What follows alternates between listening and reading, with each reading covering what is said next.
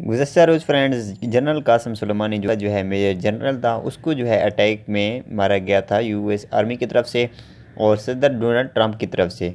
तो जिसकी वजह से ईरान के लोगों में बहुत ज़्यादा गुस्सा और नफरत आई यूएस जो है प्रेसिडेंट के लिए। इस तरह से जो है बहुत से दोनों तरफ से जो है जवाबी वार जो है आमने सामने है। जैसे कि आपने देखा है कि पहले जो है अमेरिका ने जो है उन पर अटैक किया और उसके बाद जो है अब ईरान जो है उस पर हमला करे।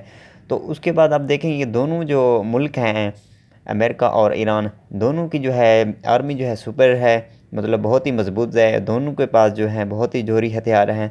तो इसमें यह समझा जा रहा है कि इसकी जंग की वजह से जो वर्ल्ड वार 3 जो है तीसरी जंग अजीम हो सकती है।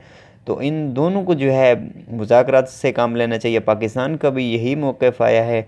इमरान ख़ान और आयतुल्लाह ख़ामनेई की तरफ से जो है बातचीत हुई थी। इमरान ख़ान ने जो यही वाज़ेह किया है, हम अमन के लिए हर हद तक जाएंगे, लेकिन हम जंग में जो है किसी का साथ नहीं देंगे, चाहे वो अमेरिका हो या ईरान हो। तो इसलिए पाकिस्तान जो है हमेशा अमन के मुमालिक के साथ खड़ा होगा। अब किसी जंग के साथ पाकिस्तान शामिल नहीं होगा। देखिए अब क्या होता है इस एंड पे, क्या ये जंग मज़ीद होगी या यहीं पे रुक जाएगी। इस चैनल को सब्सक्राइब कर लें ताकि ऐसी जो लेटेस्ट वीडियोज़ होती हैं उनकी इन्फॉर्मेशन जो है वो आप तक पहुँचती रहे। शुक्रिया।